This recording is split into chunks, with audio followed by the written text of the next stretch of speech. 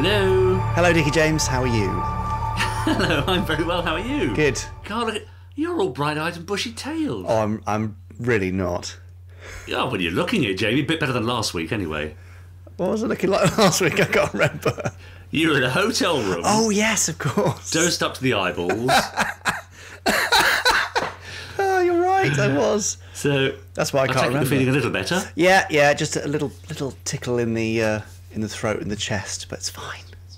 Oh, good. Yeah. Bless you. Anyway, and you're looking well, also. Am I? Yeah, looking dapper in your lumberjack shirt. Well, actually, it's a certain look I've gone for here because I've got an audition, you see. Oh. And when you have an audition, they very often ask you to kind of try and look or dress something like the part that you're auditioning for. So, are you auditioning for a lumberjack role? A zombie. And as we know, seriously. Zombies are big fans of check shirts. So, okay. Yeah. So, actually, the funny thing is, I know what they'll ask me. They always ask, when you go out for roles like this, it's for a commercial. And they always say, do you have any experience working with prosthetic makeup? Ah, and of course, you can say, I don't know if you have no idea who I am. Yeah.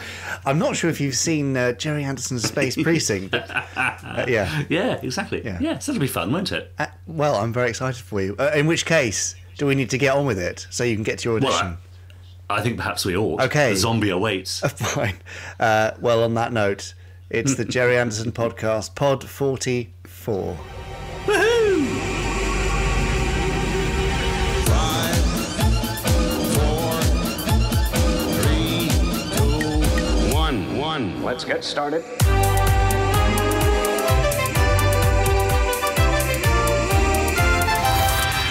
Let's go.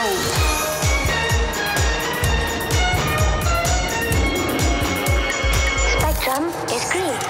The Gerry Anderson Podcast with Jamie Anderson and Richard James.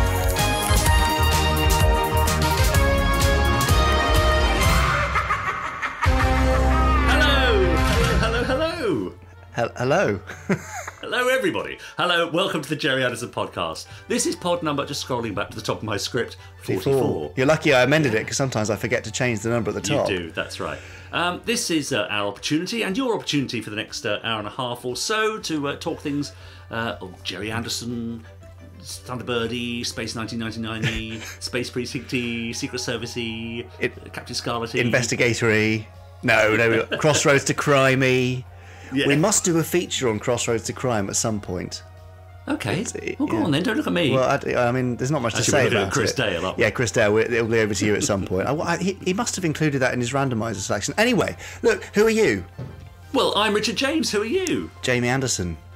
Ah, well, it all makes sense now because you, of course, are Gerry Anderson's son. Yes, and you, of course, are an Olivier-nominated actor, playwright, prosthetic makeup wearer, and potential zombie.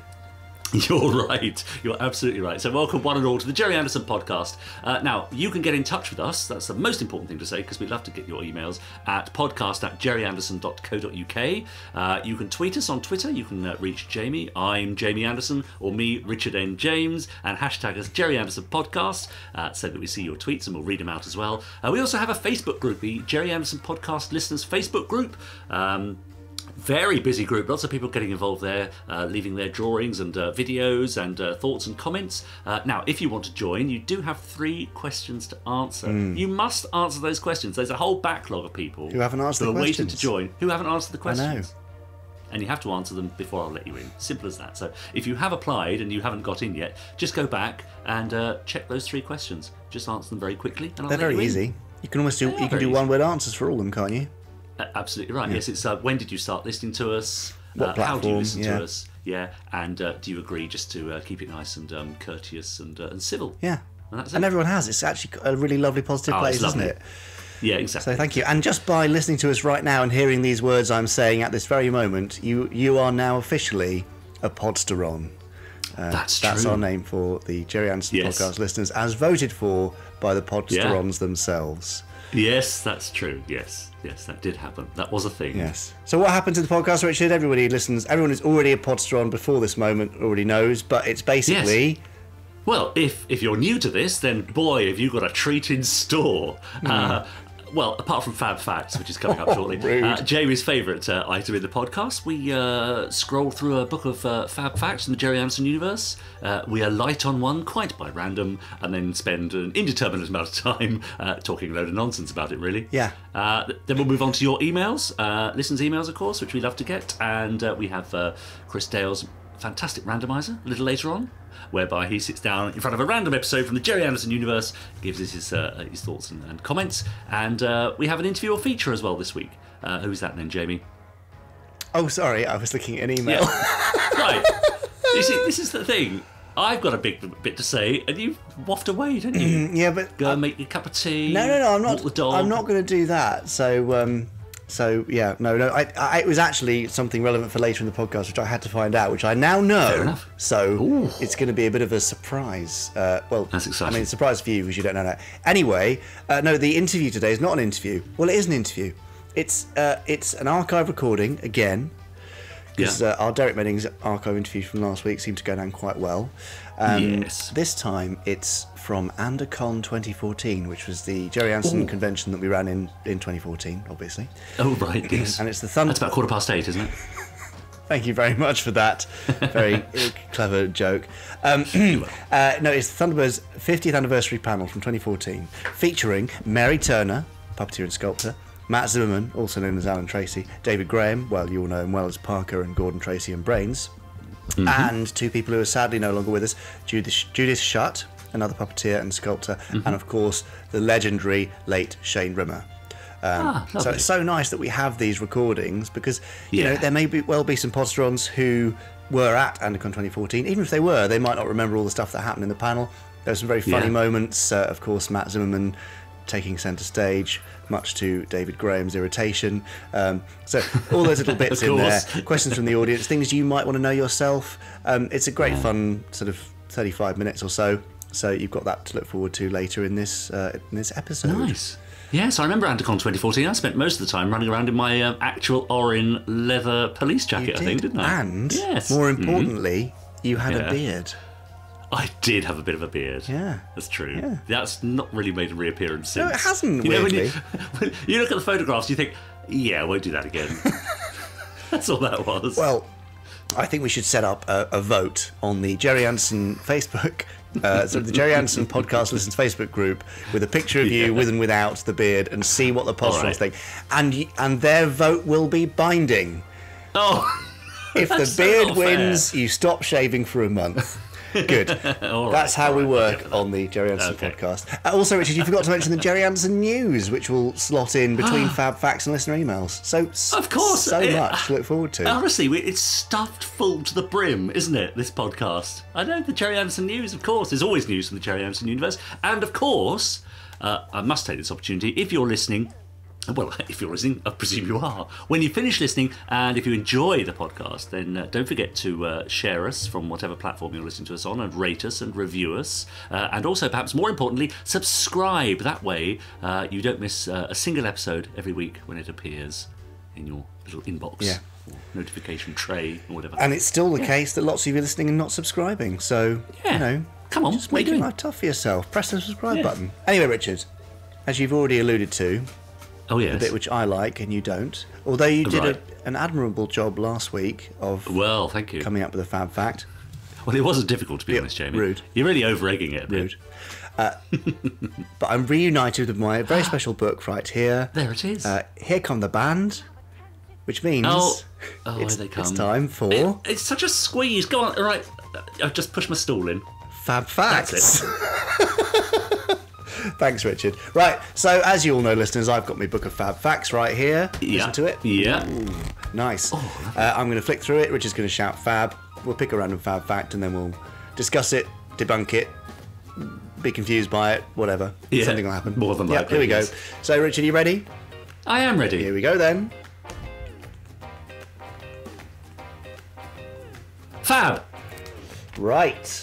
I'm hoping we've hit a page we haven't landed on before. Yeah, we absolutely do. Good. Oh, this is a nice little one here. Is it? Yeah, and it's a bit unusual. So, good. Right, it's a protector's fact. Uh-oh. No, that's good. That's good. Well, I don't know much about the Protectors. Well, it doesn't matter because I probably will be able to tell you some things, possibly. Okay. Yeah. Gerry Anderson's navy blue Rolls-Royce appeared in the opening titles of the 1973 series The Protectors, starring Robert Vaughan and Nari Dawn Porter. Oh! That's it, is it? That's it. That's the fab fact. No, what I mean is, that's a great one. Yeah, I think that's quite cool. So... Now, do you remember that car then, Jamie? Well, no, because that was in 1973 and I wasn't born until I don't know how 1995. he kept it. No, but he might have kept it a long time. He did. So it's really funny because Dad came from a relatively poor background, or very poor background. You know, his mum and dad and his brother, and they all lived in Neasden in a tiny, tiny flat. Dad's dad was a cigarette machine salesman. Oh, yes. Rather unusually. And so Dad really, really wanted to work his way out of poverty. And so in his mind, one major symbol of no longer living in poverty was to own a Rolls Royce. Right. And so many times in his life, a Rolls Royce became an important thing. So when Lou Grade offered to buy AP Films in 1961, Yeah. Dad saw that as a way to get his first Rolls Royce that he'd always wanted. After that, he was a regular Rolls owner, and obviously it became part of things like Thunderbirds and later Terrorhawks. Right. Yes. When they got the deal for Terrorhawks, I think they went out and got themselves a couple of rollers, him and Christopher Burr.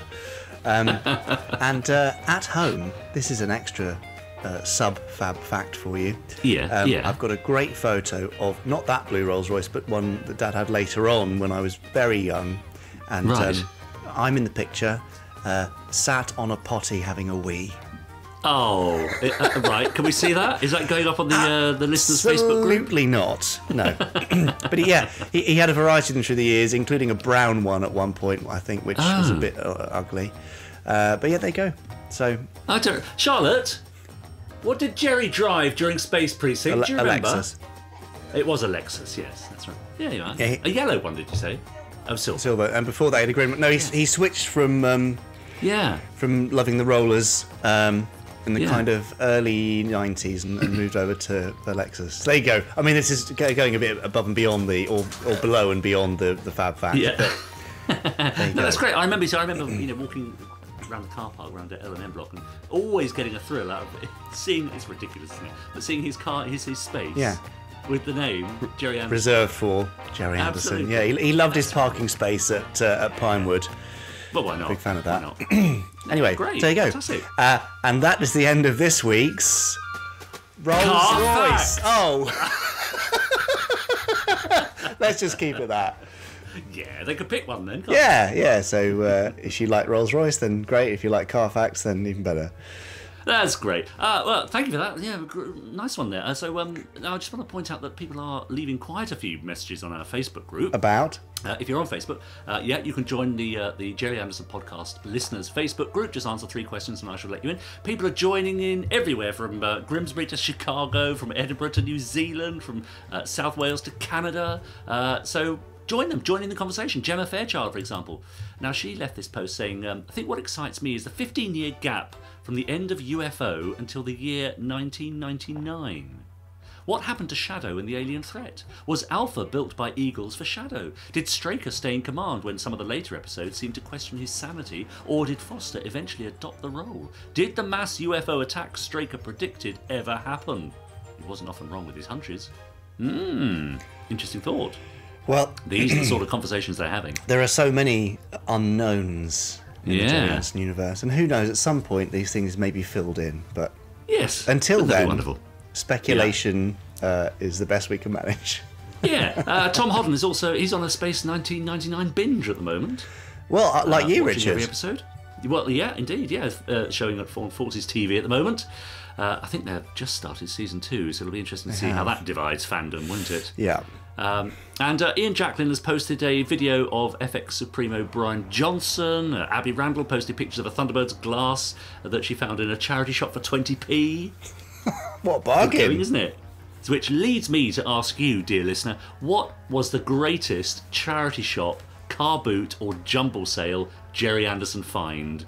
that you managed to get your paws on. There's bound to be a few Tracy Islands out there. Oh, loads, I should think. Definitely a few dinkies. Yeah, absolutely. So get in touch with us, podcast@gerryanderson.co.uk, and let us know what your greatest charity shop, car boot or jumble sale find was. Gerry Anderson related. Of course, yes, that's right. Yeah. Yeah. Well, I'm looking forward to finding out what the best one was. Somebody will, maybe they'll come back and say, I found an entire original Virgil Tracy head at a car boot sale. Probably not. Who knows? But Who knows? Yeah, let us know. Richard, Yes. From the old to the new. Oh, yes. It's now time for the Gerry Anderson News.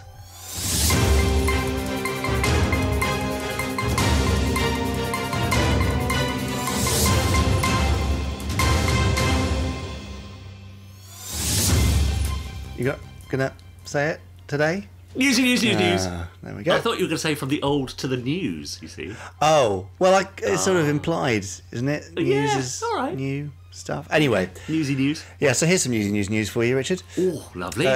We've already mentioned Space 1999. Yes. And I think we've previously mentioned that we found lots of copies of, well, not lots actually, a fair few, but limited numbers of copies of the limited edition Bringers of Wonders special edition Blu-ray that Network put out a couple of years ago. Yeah. There were 1999 copies available worldwide, and they were previously thought to be sold out. But in a corner of a warehouse, we found a small supply of them, and they've been on sale. They've been selling like hotcakes. In fact, it's possible by the time this podcast goes out that they're all gone. If they're not all gone, then I suggest you grab one immediately. $9.99, lovely little set, and a nice little collector's item. Lovely. I hope you've kept a couple back for our Fab Live winners, though, because we can't give them away. I've got them here. Don't worry. Excellent. They're ready to go. Good. So there you go. That's Space 1999. As this podcast goes out, Richard, I will be with some very special, talented people doing something. Oh, yes. Where are we meeting? Well, you're busy that day, I think. Oh. Some other very talented, special people who work behind the camera mostly. So that doesn't include you. Doing some rather special, firestormy stuff. Ooh. Now, I can't say any more at this time. As our listeners may know, Firestorm is a brand new Gerry Anderson show that's in pre-production. We're doing some additional development work to take it to the next level. And something rather fun is happening right this moment if you're listening on the day of release. Can I say it? Can I say it, Jamie? Yeah, absolutely. Definitely say it now. There's brand new Gerry Anderson stuff happening right now. You're quite right. God, I got quite deep there, didn't I? You did. Yeah. Gosh. That's how serious it was, you see. What was that, like a B flat 2 below middle C, something like that? It's got to be, isn't it? At least it that, sounded like it. Yeah. Very nice. Yeah. Oh, yeah. So there you go. More nice. As we have it, but it's going to be really nice to be doing the thing that I'm doing right now because I've been looking forward to it for a little while. Anyway, there you go. I mean, that's great because people often ask, what's happening with Firestorm? What about Firestorm? When are we going to see Firestorm? It is coming. It's on its way. It takes a long time to do these things. Absolutely right. Yes, but before you know it, it'll be here. Oh, in fact, I've just. Yeah. Oh, that's great. Oh yes. Ooh, Jamie. So I've just been sent something by somebody who's working on the Firestorm thing that we're doing right now, and it looks lovely. Oh yeah. Oh yeah. Show me. Hang on. Here you go, Richard. There's a little glowing thing. Can you see it? Oh, that is lovely. Yeah. Look at that. Yeah. Yes, I like that. So that's rather exciting. Anyway, enough of that. Great. Enough teasing. I don't like to be a terrible tease. It's just I'm just sharing excitement here. Yes. Dream episodes, Richard. Was there a Space Precinct Dream episode? There wasn't, was there? I think the whole thing was a weird dream, wasn't it? Yeah, it was for both those involved in the show itself and the viewers. But no, there are plenty of Gerry Anderson Dream episodes. Terrorhawks, where Einstein dreams they're doing a big special attack on Mars, and attack on Cloud Base in Captain Scarlet. Anyway, our very own Chris Dale has compiled a list. Has had a dream? No, he's living the dream by doing this. He has compiled the 5 best and 5 worst Gerry Anderson Dream episodes, and you can read his list on the Gerry Anderson website right now. I like it. Yeah. Maybe we should do a dream podcast. Rather than the usual Nightmare one. That we produce every week. Don't make me laugh when I've got a cough. No, sorry. Anyway, so go and read that at gerryanderson.co.uk, and also on the YouTube channel. Yeah, it's all go, isn't it? It is all go. It's a very busy place now. But Yeah. the Century 21 Tech Talk episodes continue to be put out once a week and are, well, garnering many thousands of views. Tens of thousands of views, in fact. So if you haven't checked those out, go and do it right now. Well, no, after you finish the podcast. Yes, exactly. They could always pause the podcast, watch it, and then come I don't back. want to get distracted. But yes, you go over there. Brains talks about vehicles from the 21st century, from the worlds of Century 21. So go and have a look. Stop the podcast. Podsterons, we are interrupting this broadcast to ask for your assistance with something. The British Podcast Awards are coming up, and there is a Listener's Choice Award supported by BBC Sounds, and we would love it if you would vote for us. If you enjoy what we're doing, if you get a giggle out of what we're up to, if you enjoy the news, if you like the randomizer, any of that, or all of it, then we'd really appreciate it if you'd give us a vote. To do so, you just go to britishpodcastawards.com/vote. That's britishpodcastawards.com/vote. There's an easy box there where you can search for the podcast. Just type in Gerry Anderson. Make sure you click the right one. Put in your name and email address, and that's it. Done. Takes about 15 seconds. And every vote counts, and we'd really appreciate it. We certainly don't expect to win. That's very self-deprecating, isn't it? But we don't. But we'd love to make the shortlist, which is the top 20 podcasts as voted for by listeners. So, Podsterons, that's your mission if you choose to accept it. And now back to Richard and Jamie. Oh, I mean, past Richard and Jamie. And as far as I know, Richard, that's the end. That was the news. That was the news. Yes, that was the end of the news. Thank you. Thank you. I'm here all week. Every week. Sadly. Now, have you got any tweets or anything to share with us? Yes, I've got a few tweets. Of course, people are always getting in touch with us on Twitter. Just hashtag us Gerry Anderson Podcast so we see them, or you can tag I'm Jamie Anderson or me, Richard N. James. Josh Long, for example, who we hear from regularly, said another epic podcast from the Gerry Anderson Podcast team. That's Jamie Anderson, Sir Richard James, he says, and Chris Dale. This week, focusing on the fantastic Derek Meddings. He was and is and always will be a vital part of the Anderson universe. Megan said Shane Rimmer last week. Derek Meddings this week. You boys are determined to have me sobbing like a baby, aren't you? Well, No. not really. No, it's just every week's a celebration on the Gerry Anderson Podcast. Yes, exactly. Philip said he had a tough cycle into work today with a headwind, much improved by piping the Gerry Anderson Podcast into his ear. Oh. Glad to be of service. That's nice, isn't it? And over on the Facebook listeners page, Isabelle Saucier, which is how I'm going to say it. Saucier. Yeah. Says, I was watching the Captain Scarlet episode Avalanche the other day. Aside from the fact that apparently there are still trappers living in log cabins in Canada in 2068, the fur trade had largely declined by the 1800s. What surprised me the first time I watched it was that they made the trapper French-Canadian, as many trappers were, and someone, either Shane Rimmer or Gary Files, actually gave him a French-Canadian accent, which is different from a French accent. The attention to details were not only in the sets and puppets, it was also in those small things. It could also have been a nod from Shane to his home country. I bet it was a nod from Shane. Bet it was a nod from Shane. Yeah, absolutely. Nice, isn't it? Yeah. Lovely. So, Thanks, yes, Isabel. do get in touch with us there. Start a new conversation if you wish. People are posting videos. I think Tom Hodden's talking about posting a little bit of fan fiction, which we'd love to read. It's all go on the Gerry Anderson Podcast listeners Facebook group. Unstoppable. Aren't they? Perfect. Yeah, That's how we like it. Now, not everybody likes to be on Facebook. Not everybody is on Facebook. Some people just like plain old email. Yep. And we've had loads this week, Richard. Cool, haven't we? Yes. So should we dive directly into the listener emails? Come on then. I think it might be time to listen to the you-know-what. This is the voice of the Podsterons. Spooky. Very spooky. Yeah. We always know what's happening when the green rings appear. That's right, yes, as I told my doctor. But he gave you an ice cream for it, didn't he? So it's fine. He did, yes. So my first email today, Richard, is from Chris Garrard. Oh, yeah? He says, "Hi, Jamie and Richard. Hello, Chris. First of all, I would like to thank you both again for your terrific podcast." Well, it's a pleasure, Chris, isn't it? Isn't it, Yes, Richard? always a pleasure, always. I look forward to listening to the show every week, and I was bowled over with excitement when I discovered that last week's podcast was dedicated to the effects genius that is Sir Derek Meddings. Ah, yes. Yep. I absolutely and thoroughly enjoyed hearing Derek's recollections from Thunderbirds, Captain Scarlet and the UFO era. He was, without a doubt, ahead of his time, and his magnificent models and beautifully designed craft, along with his pure genius approach to the Gerry Anderson shows, will stand tall forever. A lasting legacy. God bless him. Take care, gentlemen, and keep up the splendid work. All the best, Chris. Thanks, Chris. Cheers, yeah, Chris. lovely. Yeah, it is nice thoughts to there. hear from these geniuses from the past. And again, we're so lucky that we've got access to these amazing archive recordings because, you know, we keep losing them. It's going to happen, passing of time. Yeah. I mean, Derek, it was gone many, many years ago. I think 1995 we said, didn't we? I mean, That's right. far too soon. Yeah, indeed. But, you know, we can hear their voices, these voices from the past, and you might learn Yes, a thing that's or right. two, or at least feel like you get to know the people who made our childhoods so magical. Absolutely right. And their work, of course, you know, it carries on. It's on the shelves around us, isn't it? That's the thing, on the DVDs and the videos that we have. If people are still watching videos. Do anyone still have videos? I don't know. VHS? I bet somebody's got a VHS player. Yeah, of course they have. I have an email here from Robert. Robert says, "Hi guys, playing it safe there. Hello, Robert.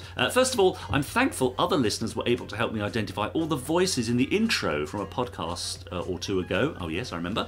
I really couldn't get them all. As a thank you, here is a fab fact for you. Cool. All 2 fab facts in one podcast. Is Amazing. it time to bring the band back in, Jamie?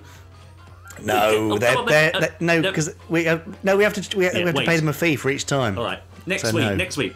Stand down. Yeah. He says this. In the Star Trek novel, Rules of Engagement, Kirk is ordered to give orbital cover and support to some diplomats and officials that are withdrawing or retreating from a planet.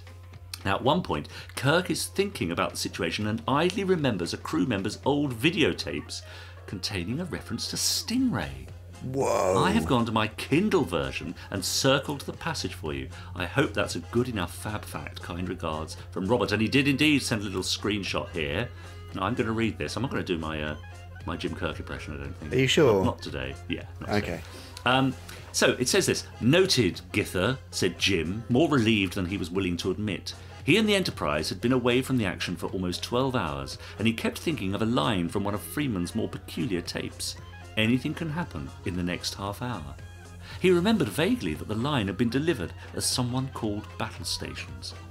Wow. Well, there it is. So it's Little canon cross-pollination. that somebody Yeah. in Star Trek was a fan of Stingray and had the Stingray. tapes, and that Kirk watched at least enough to remember that. Yes, that's right. There you go. Amazing, isn't it? Now this ties in rather nicely with the apple farming book that we had. Yes, apple a few weeks back. farming, is that? Well, what's the word? Apple rearing. What do you do with an apple? You grow it, don't you, I suppose? Yeah, orchard tending. I don't know. Yeah, and in fact, I think it was his name was Phil Steer. I think, is that right? Who, the writer of that particular book, who Rings a bell. actually got in touch on Twitter, Oh, did he? and yes, and said he'd be up for an interview. Oh, I missed that. Great. So maybe I should dig that out and get in touch with him again. Yeah, do. Anyway, I digress. Thanks for that, Robert. That's a lovely little spot, isn't Yeah. it? Yes, if you see any sort of examples of cross-pollination from one genre to another or from one property to another, let us know. Yeah. It's always fun to see. Podcast at jerryanderson.co.uk. That's the one. And Mark Wilson emailed that very address with Good. these words. Oh, yes. Afternoon, chaps. Hello. Loving the podcast as always. Ooh. I do feel, however, that I need to confess something to you both. Please Right. don't be too disappointed in me. But I've never actually seen or even been interested in watching any of Gerry Anderson's live action series. What? Mark!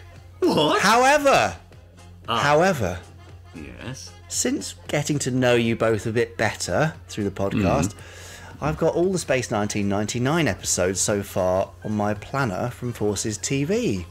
Great. And have attempted to start working my way through them. Now, attempted to start working my way doesn't Yeah. sound great, No. but at least he's Very much trying. of an effort. Yes. However, Mark says, I can say I've been pleasantly surprised. Okay. And I'm making a conscious effort to explore new Gerry Anderson shows after the puppets.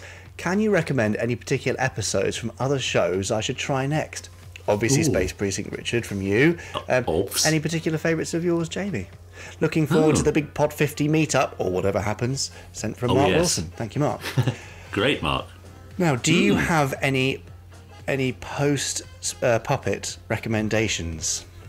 Post puppet I mean, recommendation. you're Well, of course, obviously going to recommend an episode Yeah. of Space Precinct, aren't you? Of course, well, you've got to go for Predator and Prey, or you've got to go for Takeover, or you've got to go for Time to Kill. I like Two Against the Rock, actually. Two Against the Rock, yeah, all the sort of in the later half, they're always worth watching. Also in the early stuff, yeah.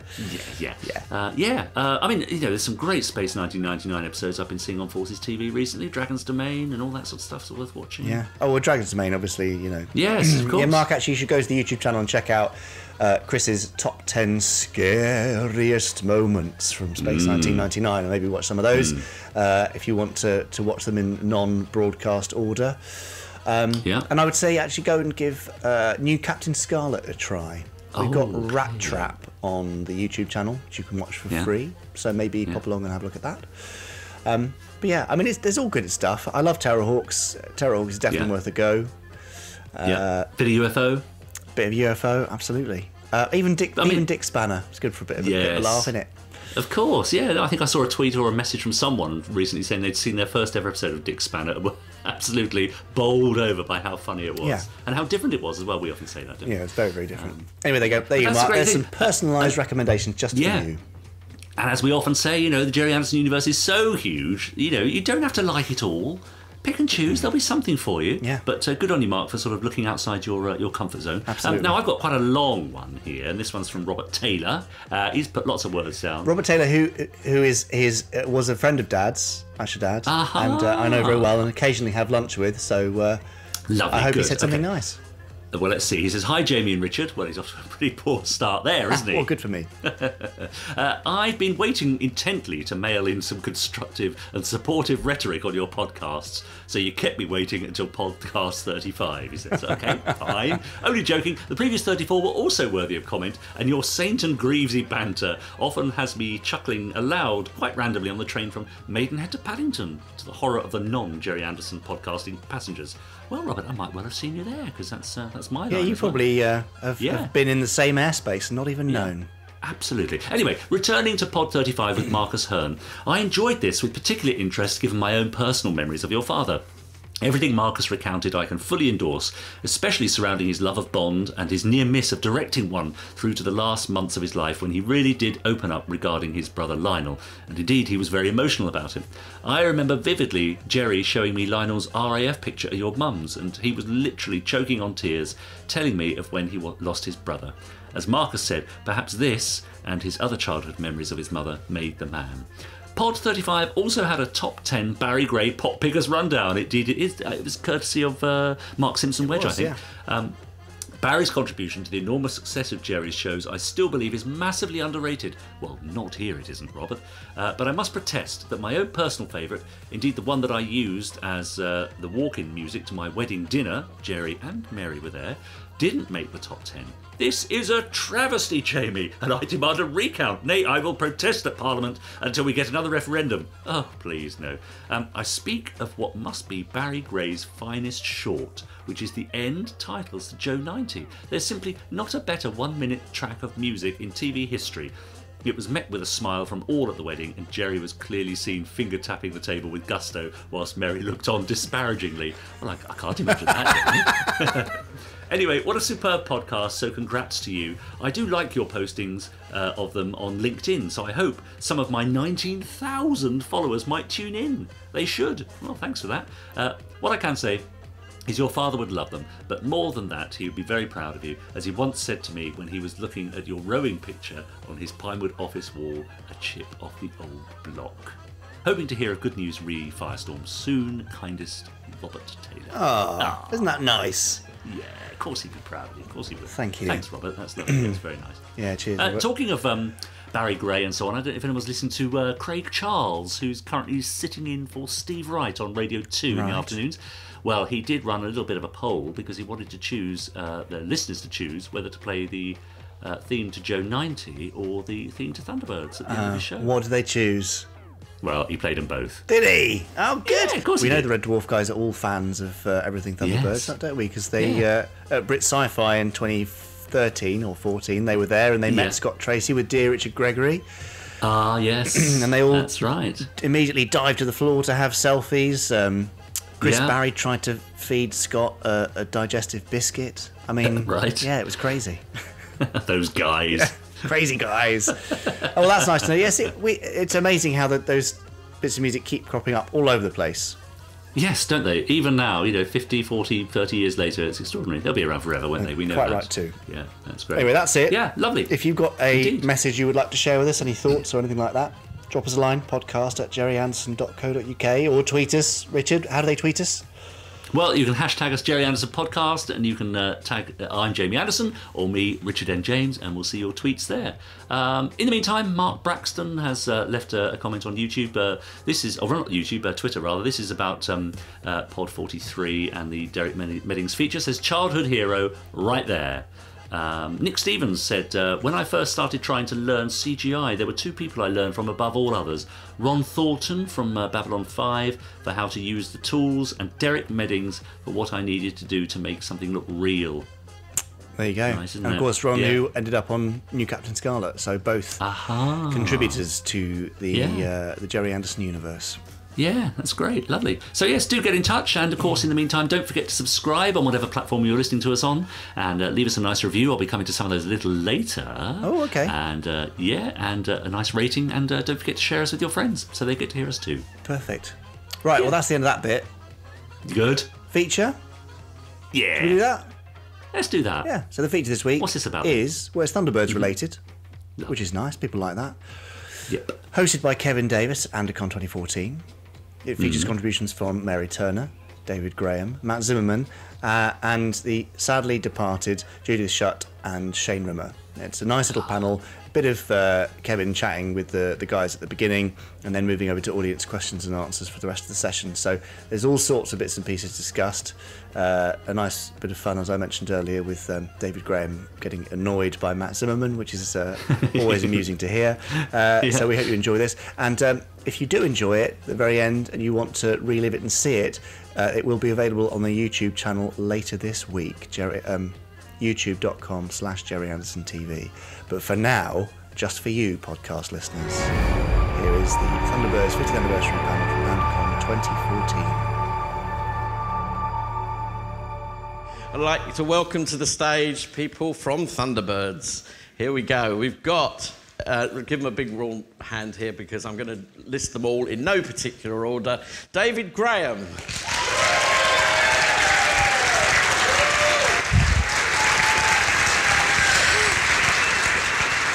There you go. And Mr. Matt Zimmerman.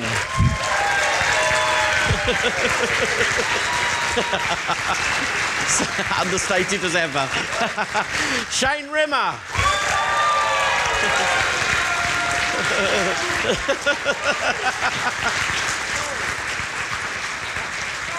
Judith Shutt. Going to join us at the other end. And David Elliott.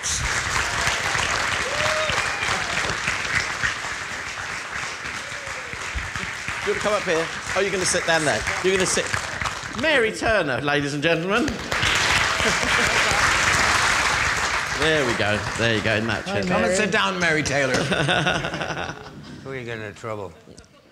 That's all right. We saw the puppets earlier. We're talking to you today, this time.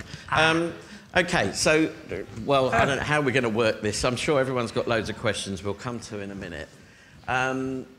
Did you, at the time, did any of you sit down with family and friends and watch the episodes?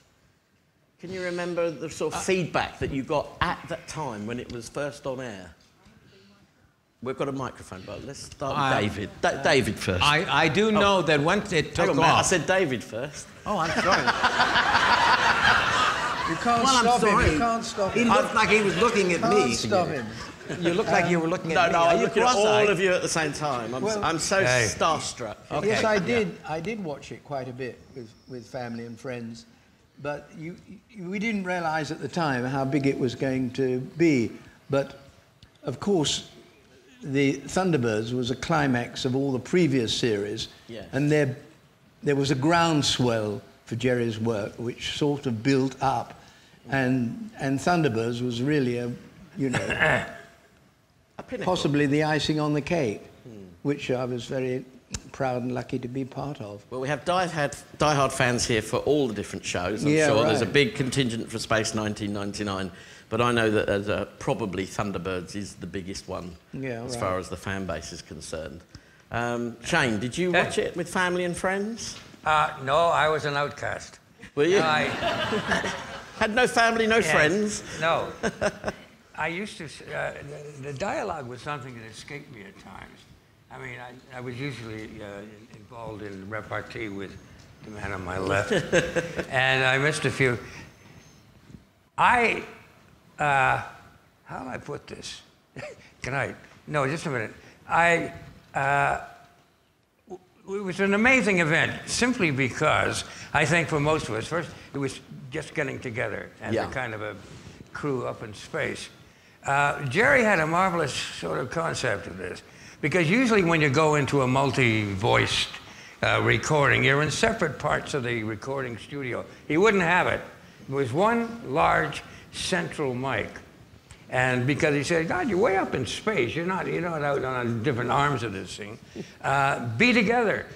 Well, being together sometimes got you a couple of bruises in the head, because when you had to get into the microphone field, you had to get there in any way it was possible to get there. You know? So we had a lot of scrimmages going on in that thing. I don't know whether you heard any. But you had to get to your place of doing the lines, and still maintain a kind of a balance in where the voices were coming from. So, you know, we got a weekly workout with that thing. Getting up off the floor was a bit of a bruiser sometimes, wasn't it? But you never shared these experiences with family and friends when you got back home? Oh, yes. You did? The question is whether you actually watched the episodes back then. In the living room. Whether you did? Yes, you did. Okay. Yeah. Matt? No, I never watched them. Not at all? Well, I didn't at all. I mean, because I was doing other stuff and work.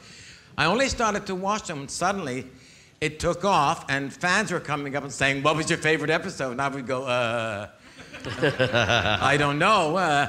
So I finally got copies, and I watched them, so I would learn some of them. And now I know to say, move when you're dead, you know. Yeah. I'm quick like that. You know the episode Get in there titles. fast, you know. That's impressive. But see, they're all experts out there. Are they? Hello. So therefore, no, I never watched them at the beginning. I mean, it was still a job. It wasn't until the 32 episodes came out, and suddenly, like you were both as well, getting phone calls from magazines and newspapers. They wanted your picture, they wanted your story, because you were doing a voice. And you were going, what, are they crazy, you know? But are you late? He's the official photographer. Oh, well, then you're very late. He's trying to not get on camera. No, it's all right.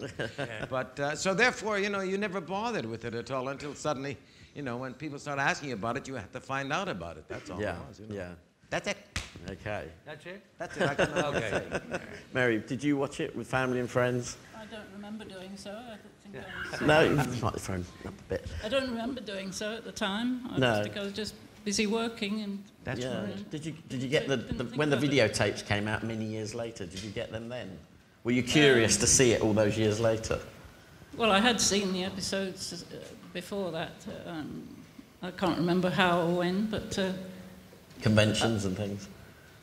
I didn't go to any conventions. Did you not? In the early days? I think the first one was 81, so it was a while. The trouble is... This is the first one I've been to.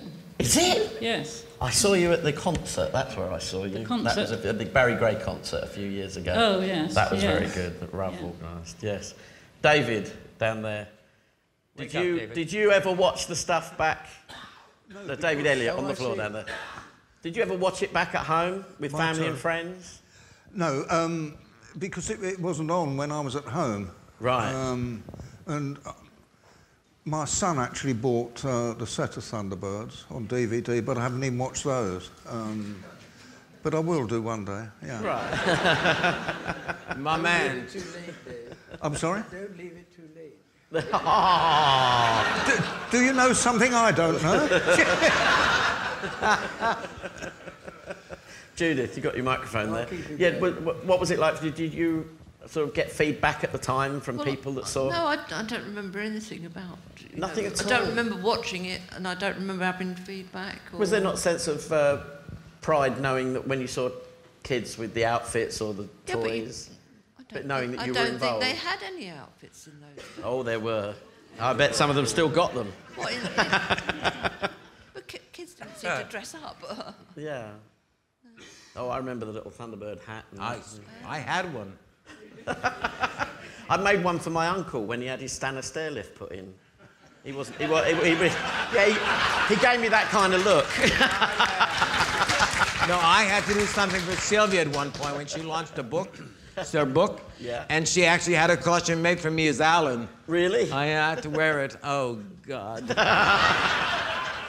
He's still in therapy. The things you do for love. Hello. Okay. I thought you were taller. He was yesterday. That's right. I mean, this went huge. It went to, obviously, there was a feature film eventually. And it went around the world. I've got something here I picked up a little while ago. Look at this. I think, if I'm right, I think this was Argentinian. Look at that. Anyone see one of those? Look at that. Woo! Yes, I'm open to offers if anyone wants to come and see me afterwards. So but that's why they attacked the Falklands. That's why. That's how popular it got. It went all around the world.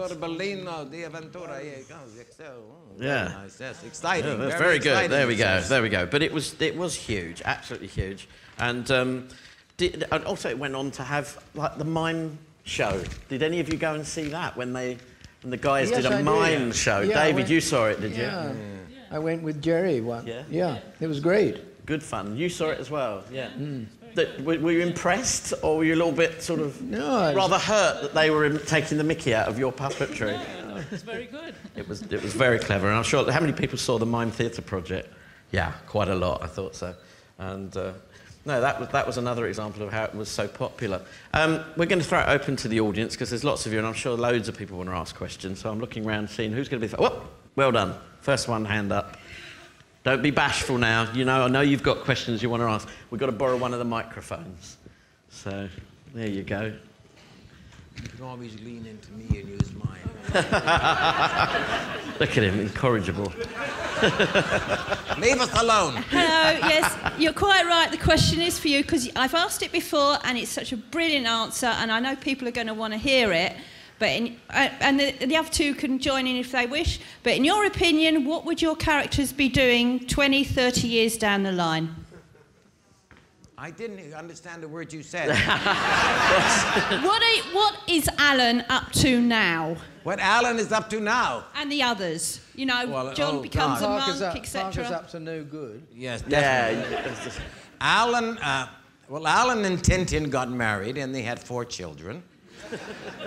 They were called Jeff, Scott, Virgil, and of course Alan.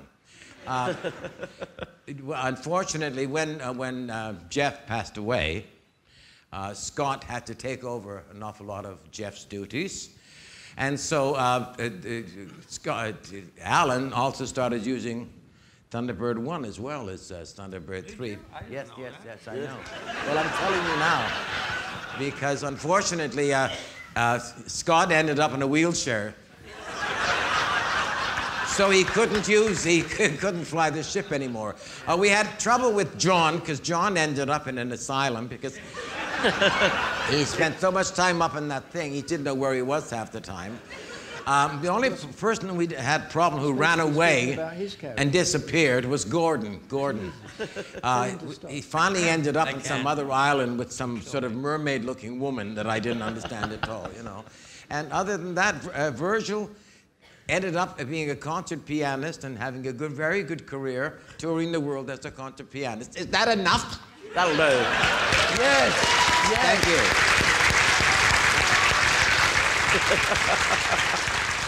There is actually. He can't stand when the attention is off. Will you shut up for one moment? But Parker lives on, doesn't he, David? Well, he drives a car for Addison Lee at the moment because he picked me up the other day and took me home. And you're very light. David, Parker will be living again, won't he?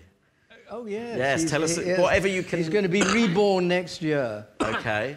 Have you done any recordings yet? Yes, I've done quite a few. Oh, okay. Yes, there's 26. Oh, there, okay. And they're going to come out next spring on computer graphics. Have they shown you any clips yet? No, they haven't shown me any clips. They showed me some picture stills of the characters, which look very, very good.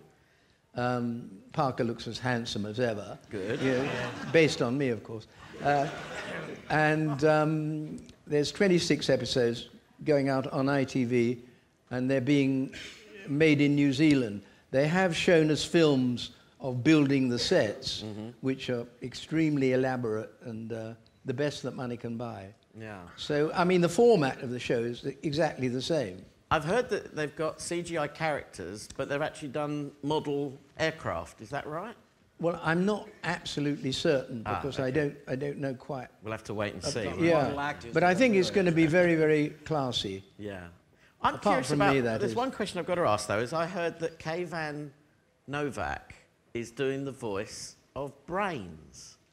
If they got you in to do Parker, why is somebody else doing Brains? You'll have to ask the producers. You don't have to double up anymore. Yeah, that's kind of, but there we are. But I heard he was going to do him as sort of Asian Indian. Yes, that's right. Yeah. Curious. They're obviously done something different with it, but there you go. Okay, another question. Very quick, down there. Very good. Hang on, wait for the mic. Just following on with that, David. Yes.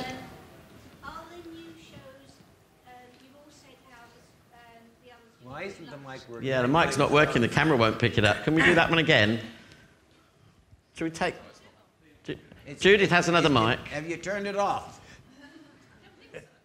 I could just hear, not very well. Liam, Judith has another mic. Try that one. I think we're good. I think the audience is terrible. Sorry about that. Okay. David, you've all said how the original series you did like a radio series, all doing the voices first. In the new series, is this being done the same way, or is it being done differently? Yeah, it's being done the same way in a studio in Soho Square. I don't see a lot of the other characters because most of my stuff is with Rosamund Pike, who is now playing Lady Penelope. But it's being done, you know. The first series we did as a group, as a play, and I think that paid off because, you know, we just did it as a drama.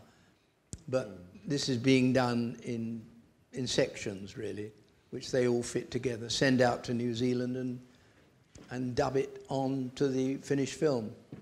And Shane, there was a camaraderie doing it that way, wasn't there? Oh, yeah. Just everyone grouped together for the recording. It worked. You say about fighting for the microphone space, but really it was... Yeah. I'm doing an episode with him. Are you? Yes. This is news. Yes. Who are you playing? I'm not telling you.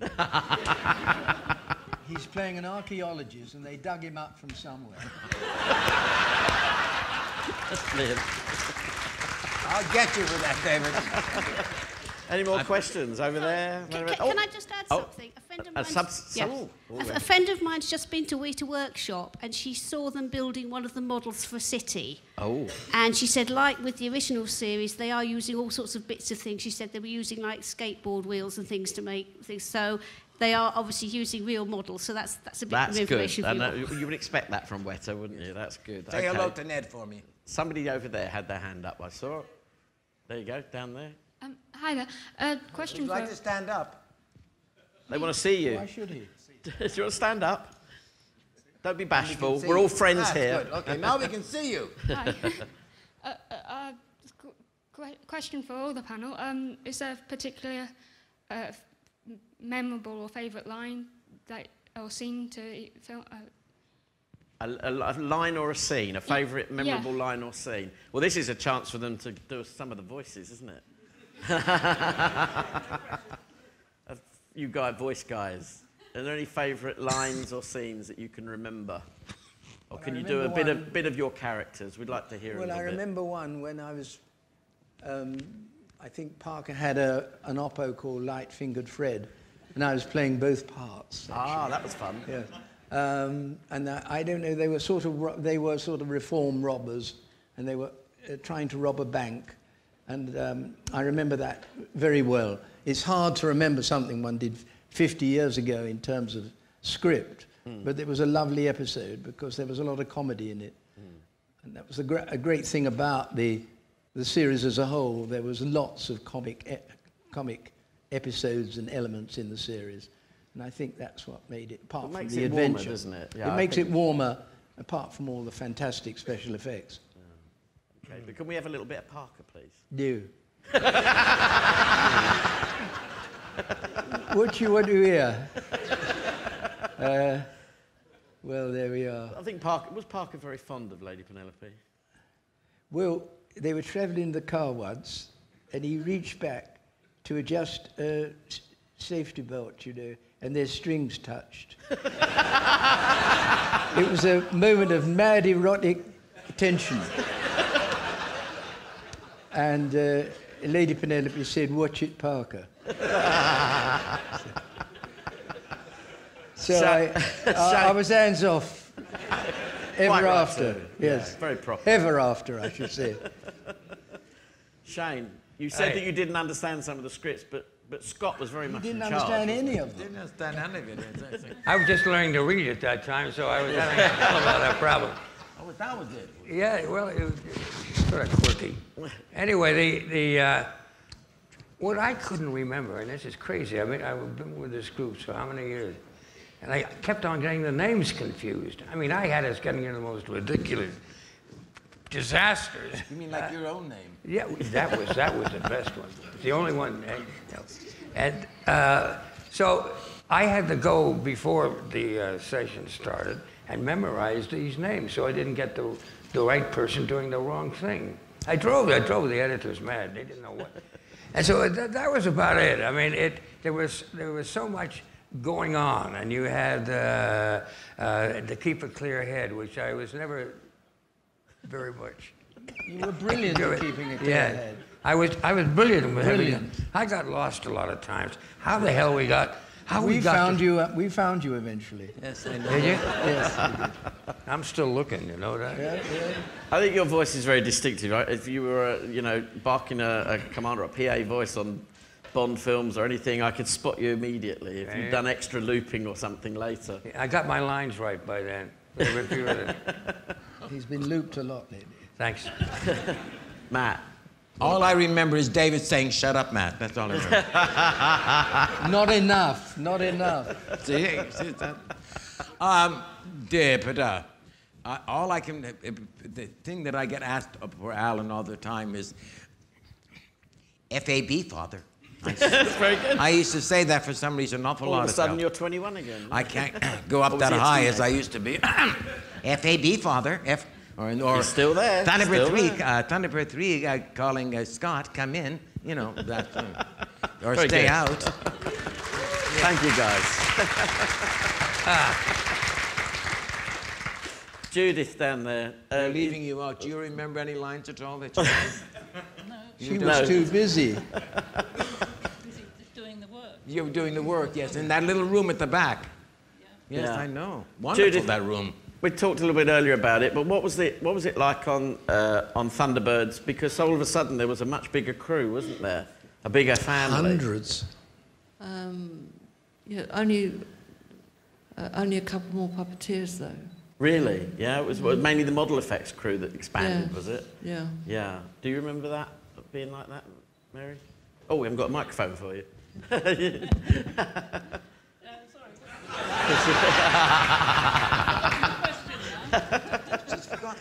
Do you remember the crew expanded? There were a lot more model makers, but was it essentially the same amount of puppeteers?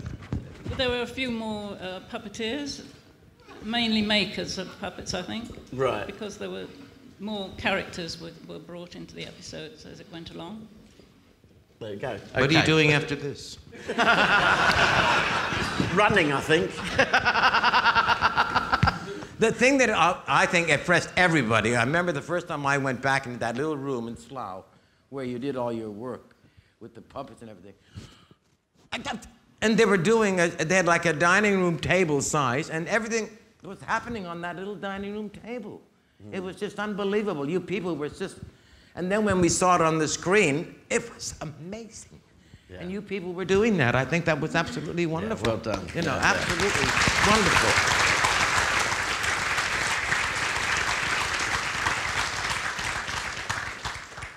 They never allowed me enough to come in and see you, though.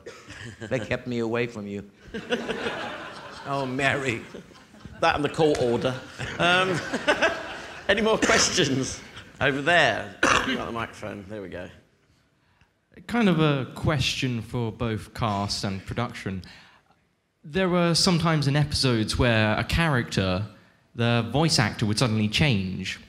There was occasion in The Vault of Death where Shane Rimmer was doing a very good British voice, and suddenly Was he? it was very good, yes. What are you accusing me of? Acting. Well, acting. Oh, acting. There was no acting going on. It was so good he recognised you.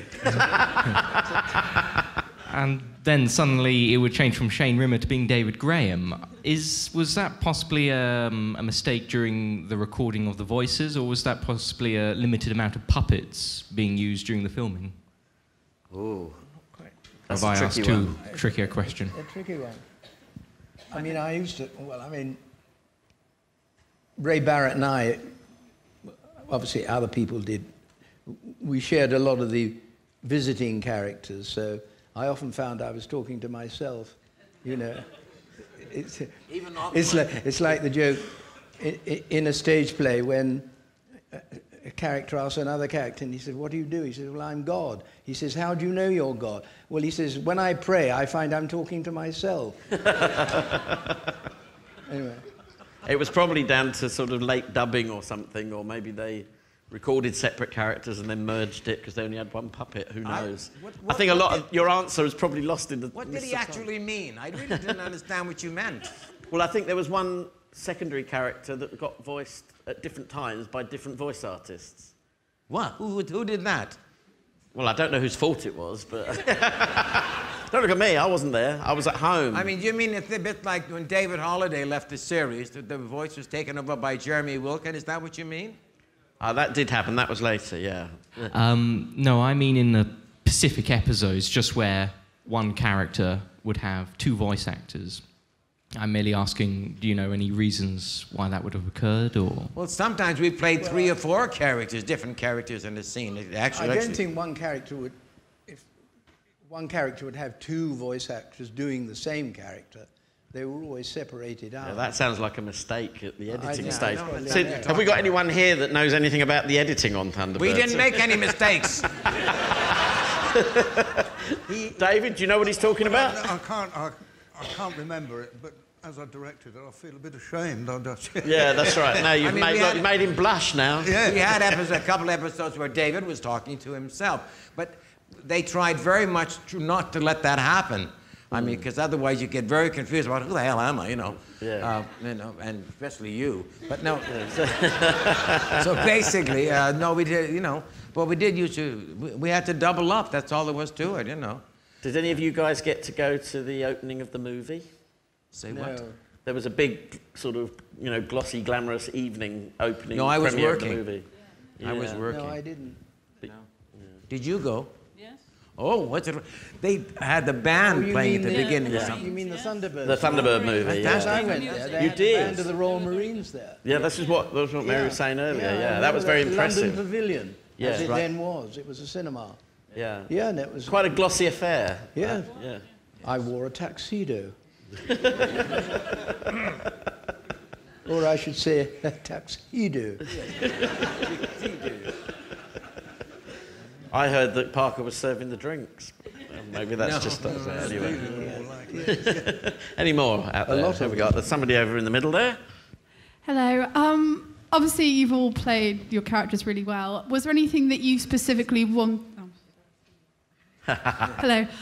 Was there anything you specifically during this series wanted to see your character do, such as, I don't know, Shane, you want to see Scott up in Thunderbird 5, or Alan maybe at the control at Thunderbird 2? Was there anything that you would have loved to have seen your characters do? Were you that invested in the characters? You had ambitions for them? Well, Gordon was stuck up in space. He couldn't move, really. Gordon was just circling around. So he didn't have an opportunity to take over any other craft. And Parker he had the roller and nothing else. I think if they made it now, we could have a little more action with Tintin and Alan.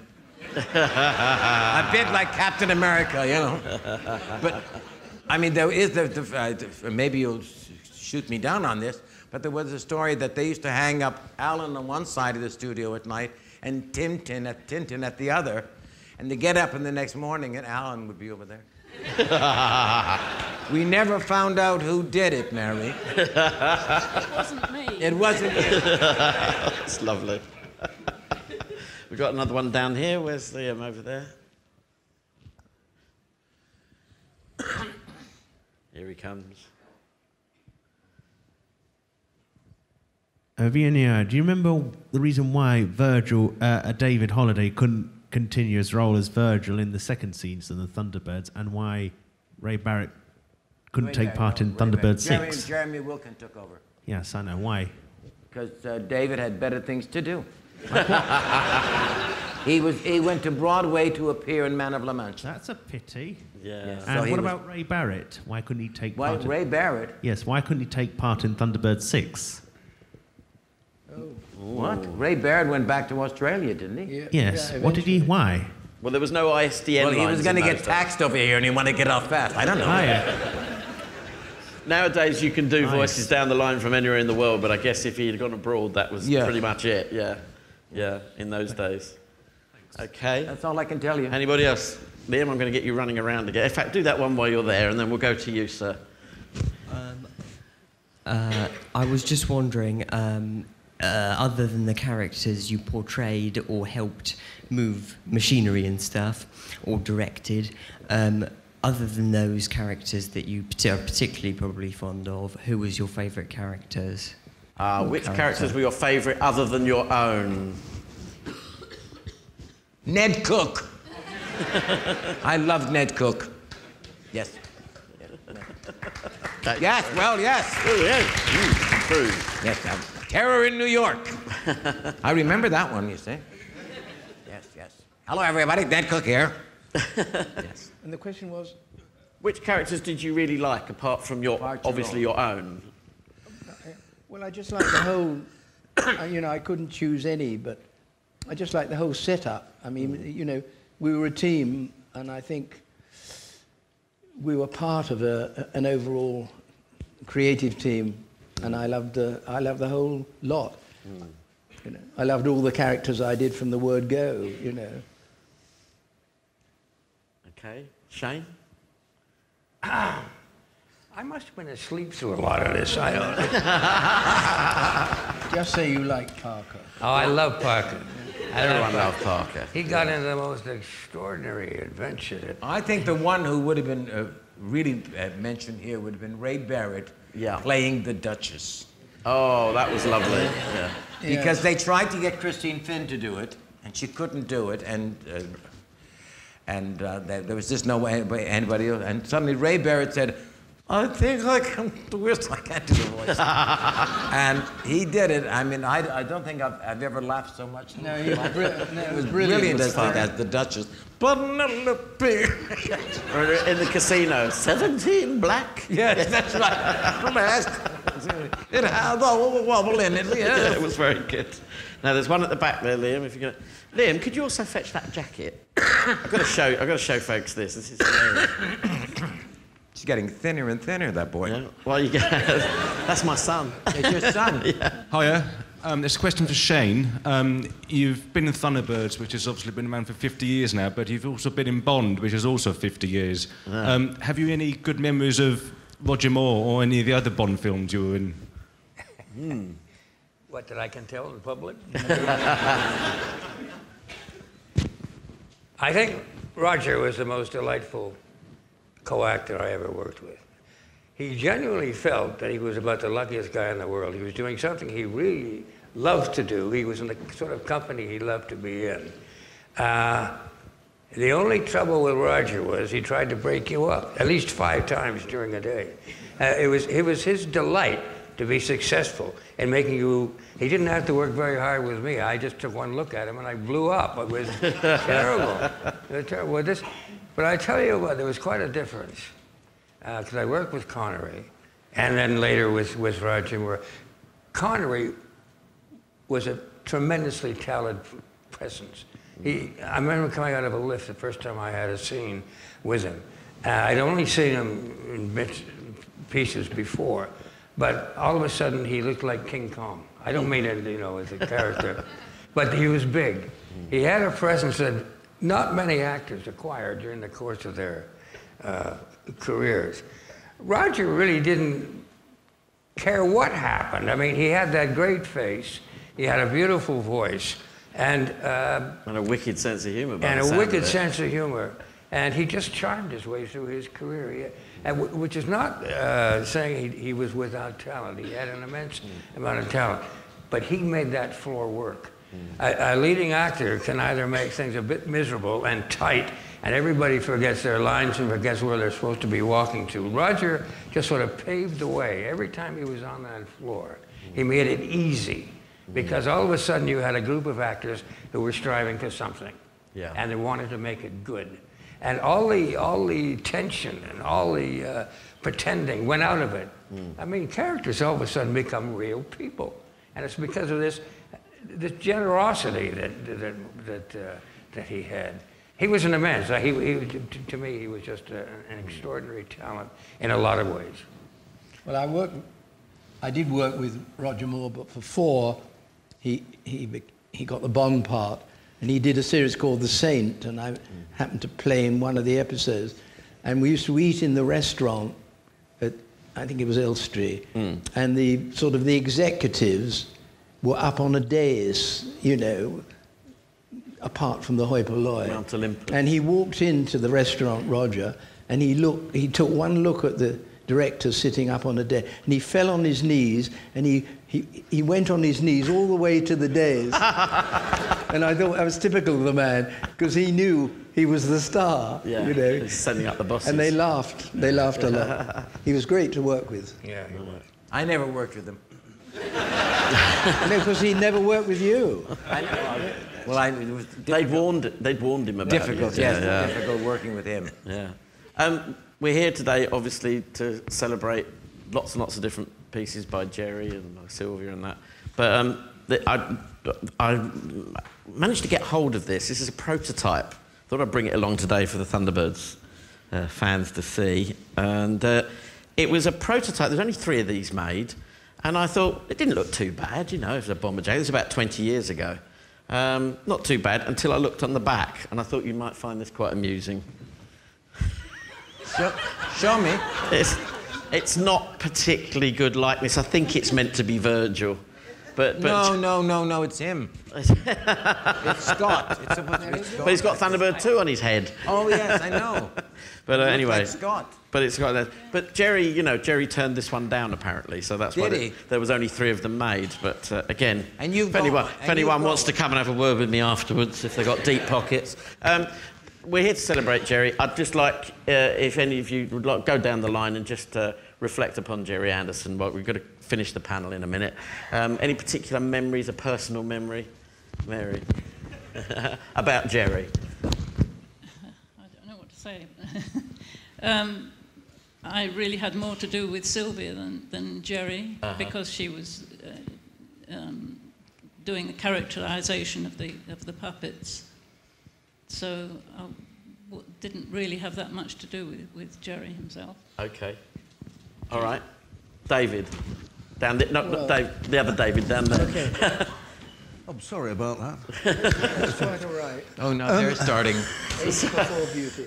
My memories of Gerry would go back to the really early days when he was a dubbing editor and I was his assistant. Yeah. And the fun that we used to have, especially down the pub. But I know he was very much at home in the editing room.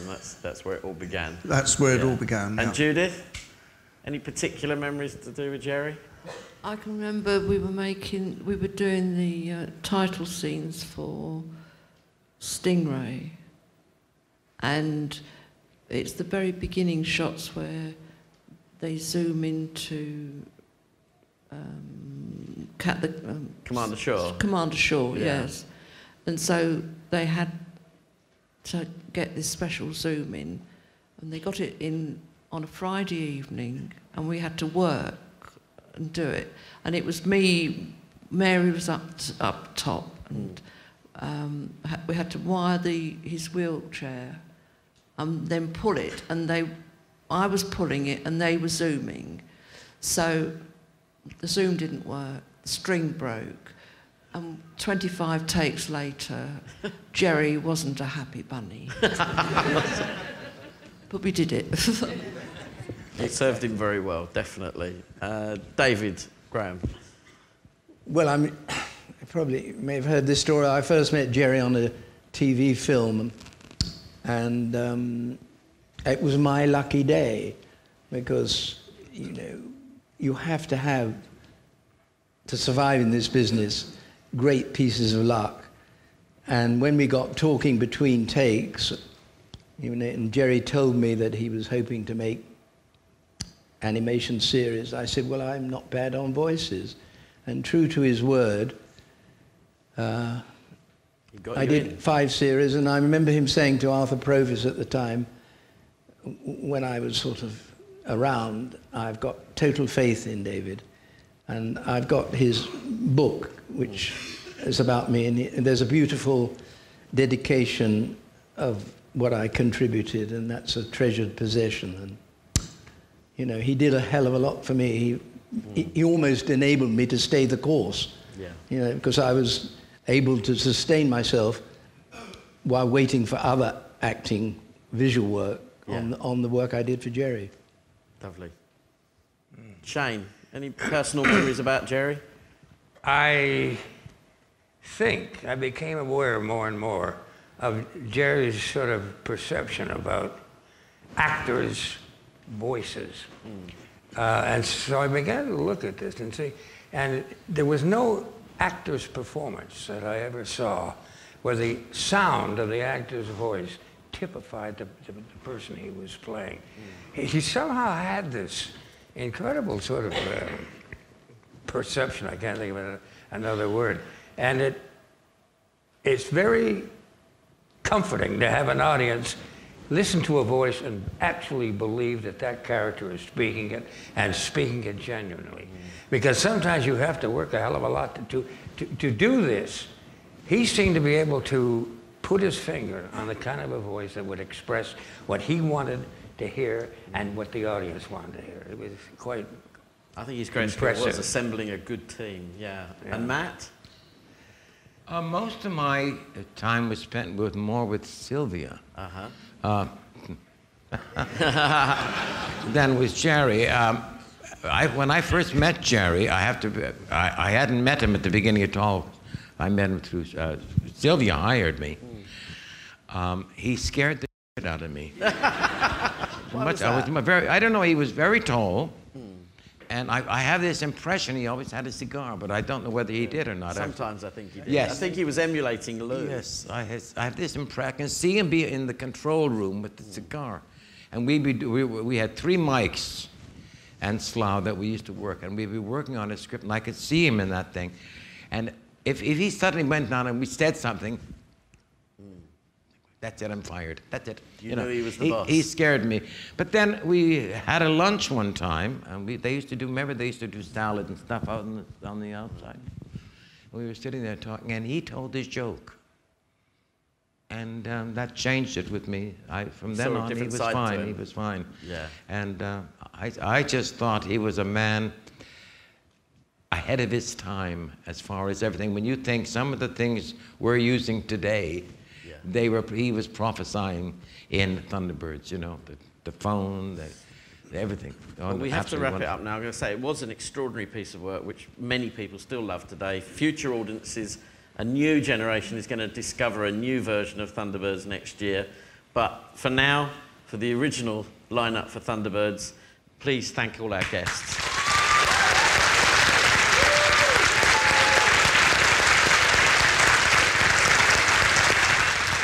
What a lovely bunch. And nice to hear Shane on his voice again. Yeah, of course. Yeah, always nice. Always is. He was smiling throughout that. And I should add, which you obviously can't hear, that there was a lovely standing ovation at the end of that panel. Well, I'm not surprised, yeah. Lovely to hear them talk, isn't it? Yeah, it is nice. And, moments that can't be recreated now. Yes, but we have them. We have them. We have those moments, don't we? We can play them So again and nice that again. they've been captured. That's and right. I'm very that's happy right. to share them with you, podsterons. Indeed. Maybe you were there for Andercon 2014. That was at Heathrow, wasn't it? The first one. It was at Heathrow. Maybe you were. Yeah. Get in touch with us if you were there. Give us your memories, your thoughts. Maybe you were in that very question and answer session, an interview. Maybe you were one of the people we heard from at the end there. Yeah, if you were, let us asking know. the panel. Yeah, it'd be lovely. Yeah.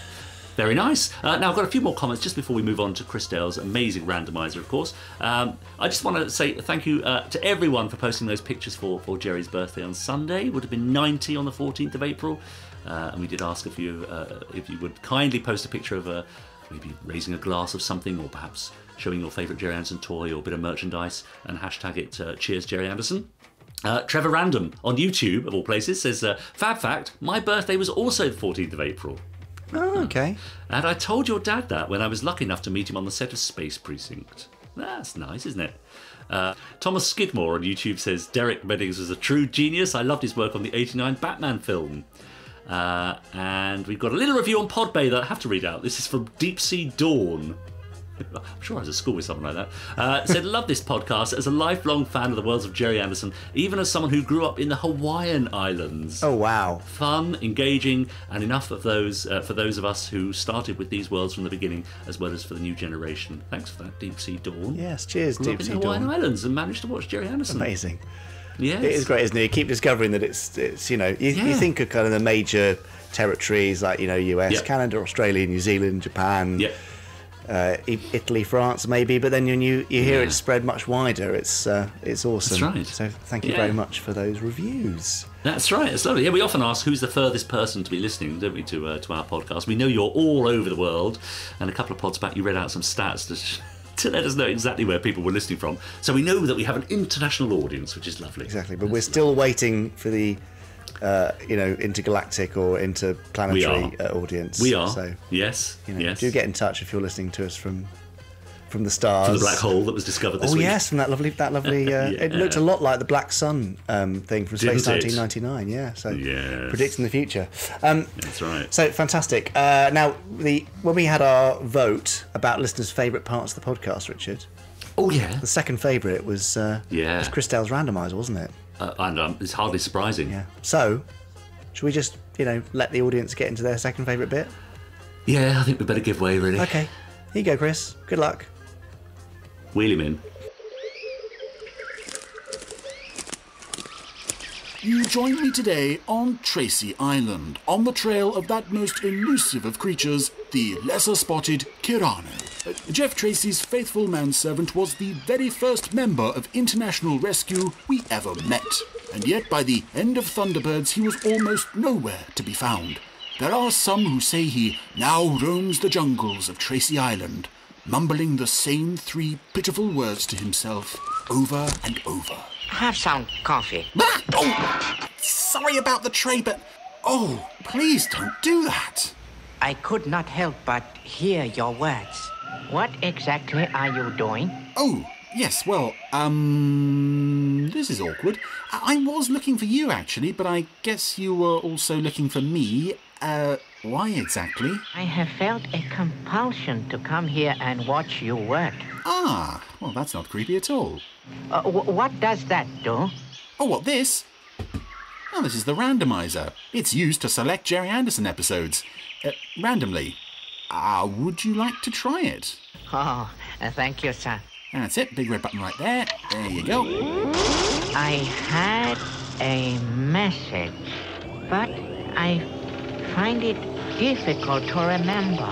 Ooh, was it that you secretly signed over Jeff Tracy's entire fortune to me? Yes, perhaps it was. Excellent. The old hypnosis is still working well. Right, let's see what we have today. Oh, well, a very good selection, if I may say so, Kirano. That is good news indeed. We're back with Fireball XL5, but in high definition and colour. It's a day in the life of a space general. Kirano? Kirano? No! Oh, come on, it's quite a good one. Okay, Venus? Okay, Steve. Right. Let's go. So here we are, back for some more Fireball XL5, and I have a feeling Fireball XL5 is going to be to 2019 what Joe 90 was to 2018 on the randomizer. This is what, the 4th we've had in 3 months, I think, from Fireball, having had nothing up to this point before. So, yeah, probably going to see a few more Fireballs coming along. As, well, something needs to take the gap that's been left by having already done like a 6th of Joe 90 already. But here we are, Day in the Life of a Space General, and I am watching this in the beautiful high-definition colorized version that was produced by Legend Films in 2009, released on Blu-ray. Doesn't make any difference to anybody listening to this because, yeah, you're not listening in color. It's a very, I don't know, is a podcast in color or is a podcast in black and white? Answers on a postcard, please. Lieutenant 90, wake up! Oh dear. So our last Fireball was Flight to Danger, which was another Lieutenant 90-centric episode. I said there it was nice for them to spotlight a minor character, and here we are with Day in the Life of a Space General, where it's happened again. It's another Lieutenant 90-focused episode, this time focusing on his training for... How do you expect to become a bachelor of space if you can't stay awake? Yeah, that's what he's training for. But you've got to be alert, on the ball. Oh dear, the HD close-ups on these XL5 puppets are slightly disorienting, possibly because I am seeing them in colour, which I'm not used to. Sorry, sir. Yeah, now we're further away from them. That's Drawing better. I've had to do for the exams. So this episode, I first crossed paths with on the tape trading network, actually, in the early 2000s. This was broadcast, I think, somewhere on ITV in the 80s, and I can't remember who it was who provided me with copies of all the unreleased Fireball XL5 episodes that had been shown on, I think it was Central was showing Fireball XL5 in the mid-80s. This episode was also shown at the very first convention I ever went to, which was, I don't know if anyone out there remembers Junior Branch of Fanderson, I don't know what it would have been called, Fanderson Junior, Fanderson Kids, whatever. They had a Thunderbirds Fun Day in Margate with screenings of various episodes, mostly the first and last episodes, but they did have a few episodes of shows that weren't currently being shown on the BBC. There was this, and Recall to Service from the Secret Service, and Play It Again SRAM from Terrorhawks was another one. But it's looking much nicer on Blu-ray and in colour. What it's like to be shouted at. So, I mean, obvious lead into a dream episode here. 90 has gone to bed, thinking about how nice it would be to be able to order everyone around and tell everyone what to do, and oh, we've had a dissolve to a dream, and now we've had, you know, where the screen goes doodly doodly doodly doodly, and now we've just had another one doodly doodly doodly, so that should mean that he's out of the dream. It doesn't, but oh, you can see the mold line on 90's arm. Sun shining. I feel on top of the world. Quite weird. I've never noticed that before on any puppet, I don't think. Good happens. Sounds like the mailman's called. Now, some people have said that mailman through the door there, who you can't quite see, some people think it's Mike Mercury. I don't think it is. I would like it to be, but I think it's the captain of the space liner from Space City Special. Yippee! I'm the general. 90 has just cheered, fallen over backwards in his chair, and we've got a very strange close-up of his of the underside of his bare feet. Again, it's a lovely sort of touch that 90 is just so dedicated to his job, it even creeps into his dreams. Oh, here's Eleanor Zero. Is this the first episode we've seen with Eleanor Zero in, Commander Zero's wife? Perhaps answering the question why there are no wives and mothers prominently featured in any of the Super Mario Nation shows, why they're always dead. If Eleanor is the sort of the idea of that people who made these shows had that the wife and mother character could be. I'm probably grateful that we didn't get any more like her. Four Feather Falls clip. Yes. I think that's Red Scalp and a couple of his pals about to ambush the train through Four Feather Falls. I don't know what's got into your father in the mornings, Jonathan. I love things like that. I wish there were more shots of characters watching older shows. Heard him say he didn't want it. Boy, is he in a sour mood today. Yeah, this is the domestic bliss of the Zero household. Gives Lieutenant Brogan a run for his money in the uncomfortable family life, I think. But, oh, here we go. 90s put on his full general's outfit with medals. General 90, sir. You're a good man, Jack. A credit to the World Space Patrol. Oh, it's very good of you to say so, sir. I like the way that David Graham has pitched 90s voice slightly deeper in this Leave it all to me. this General 90 persona that our former lieutenant has taken on. Oh gosh, another close-up on scary puppet eyes. It's a lovely HD transfer, this one, and the colour does have a slightly artificial edge to it, but it also suits a Super Mario Nation show, I think. Thinking aloud, sir. Well, And considering this is 10 years old already, do as you're told. A, it still looks very good, but B, I would love to see what they would be capable of now. Ooh, lovely shot of the underside of XL5 taking off there. Quite a rare shot, that one.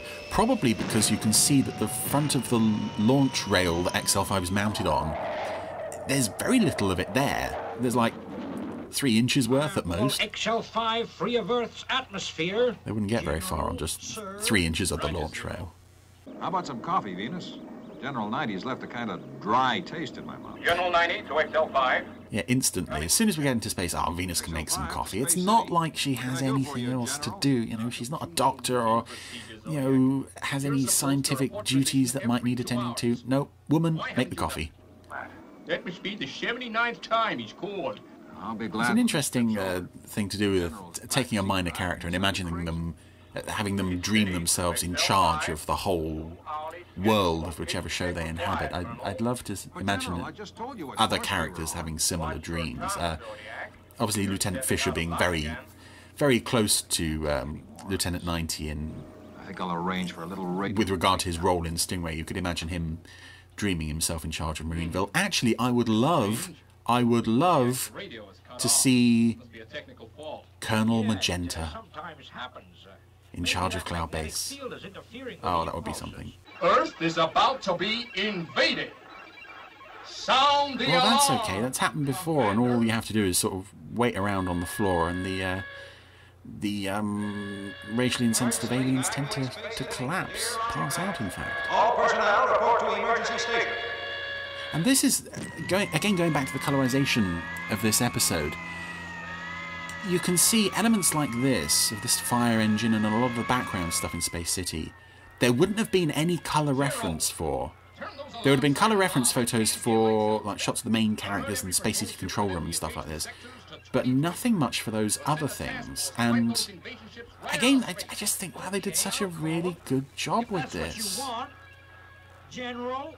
I'm surprised, really genuinely surprised that nothing more has been done since this. Aside from the obvious fact that it takes a long time and is probably very expensive, probably even more so now than it was when this was made. That statement is based solely on hearsay, by the way. I don't have any actual hard financial evidence to back up that claim, but I'll touch down and then take you to the hotel on the jetmobile. well, hopefully as time goes by, stuff like this might start to get easier. I don't know. Anyway, we're now on the vacation planet Olympus, and this is actually a return visit to the planet Olympus. We were here for space vacation. Jump for it, Jock. I can't hold it. Let's take a tumble.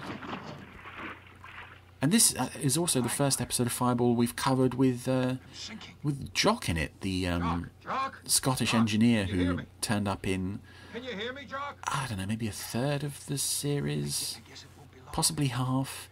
He was a very nice character to have around. Again, predating Star Trek, we have a chief engineer who is Scottish. And amazingly, this is not the only cult TV show out there to have a Scottish chief engineer. I think The Man from U.N.C.L.E. has a Scottish engineer character called Scotty in an episode again that predates Star Trek. Very strange. Get going, Jock. Hurry, I'm sinking fast. So Steve has fallen into this quicksand bog type thing, and Jock is having to haul him out on a rope.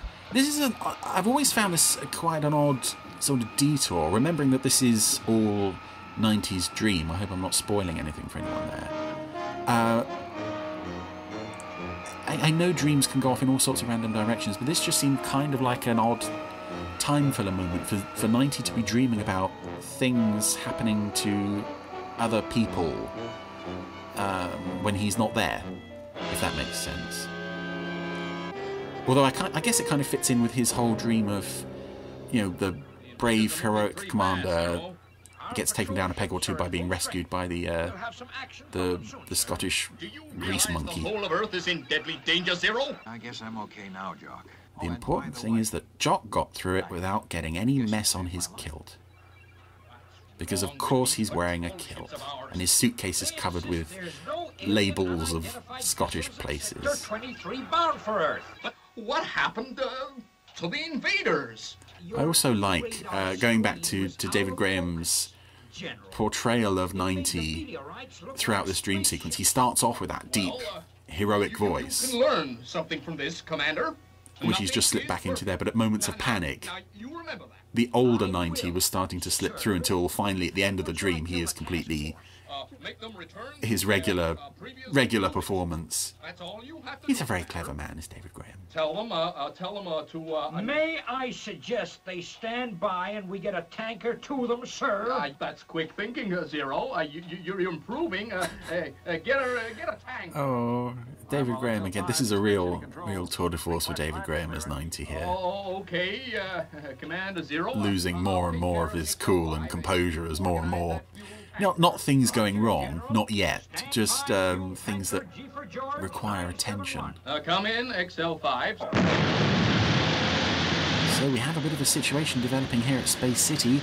They've just launched a tanker to fly off and refuel XL29. XL5 is coming in on a landing approach.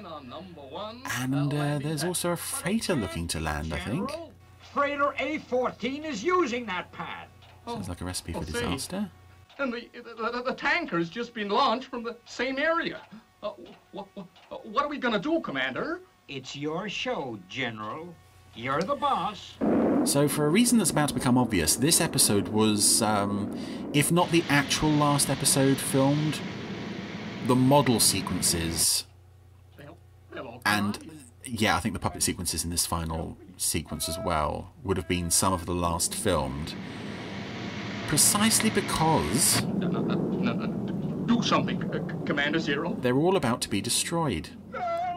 For real, and proper, and actuals.